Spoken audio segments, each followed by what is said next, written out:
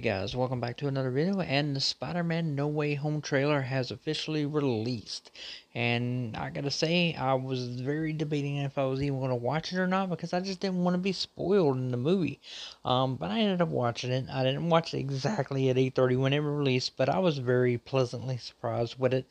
I liked it. I really liked it. It gave me what I wanted, but without giving away too much. It basically just reiterated things that we kind of already knew for this. We knew, all the villains that were coming back in this, what they were going to be, and we kind of got a little bit more explanation as about what's going on in the movie, where these villains were taken from the older Spider-Mans. They died in other universes.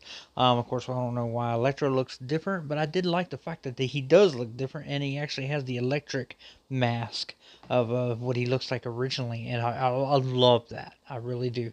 But we know a lot of people were very disappointed that we didn't get the Toby or the Andrew leak, which I'm so thankful for that we didn't. But if you look at the very beginning of the trailer and everything, it looks like he uh, is in the rain and everything. Is from this top scene here.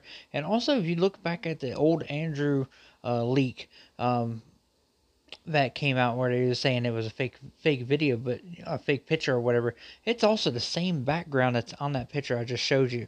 So you gotta believe they're in it. Plus, if you watch one of the scenes from the actual trailer, when Spider-Man is flying towards Sandman, Electro, and Lizard, it looks like there's like three of them, and then there's like it's just one.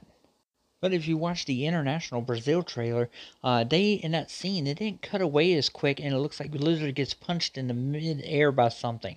So basically, they're Infinity War on our ass and taking out scenes in that movie, or at least visuals in that movie, which I'm alright with because that way they didn't give it away in the trailer. But I want to know what you guys think of the Spider-Man No Way Home trailer. Leave it in the comment box below. If you're not a subscriber, by all means subscribe to the channel, guys. Like I said, I liked it. Really looking forward to it. Can't wait for it.